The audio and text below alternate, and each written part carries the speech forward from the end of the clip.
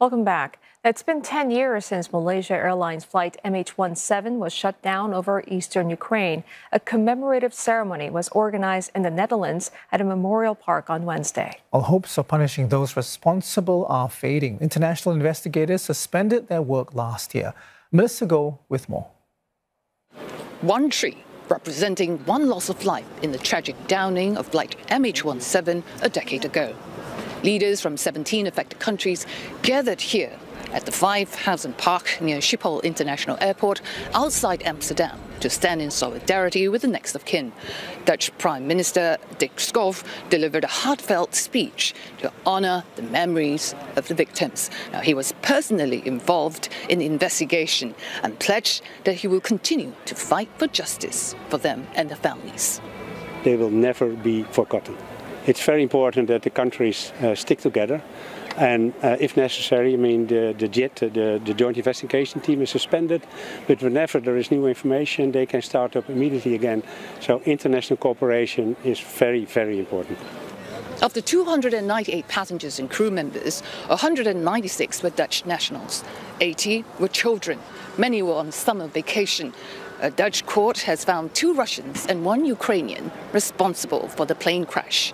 Now, Dutch prosecutors said a surface-to-air missile brought in from Russia a day ago, fired from the rebel-controlled territory in eastern Ukraine, was so powerful that it ripped through the plane after detonated outside the cockpit. Fragments were found inside crew members. Now, ahead of the memorial service, a media tour was organized by the Dutch Investigation Task Force. To show the effects of the impact, the Dutch-led investigation team took 3 months to put together this reconstruction here at Hills Orion military base since 2015. Now, Russian President Vladimir Putin has denied all responsibilities. Now, families were distraught 10 years on. Who pushed the button? Who gave the orders? That answer, we don't have those answers. I'm now 80 years old. And I'm still alive.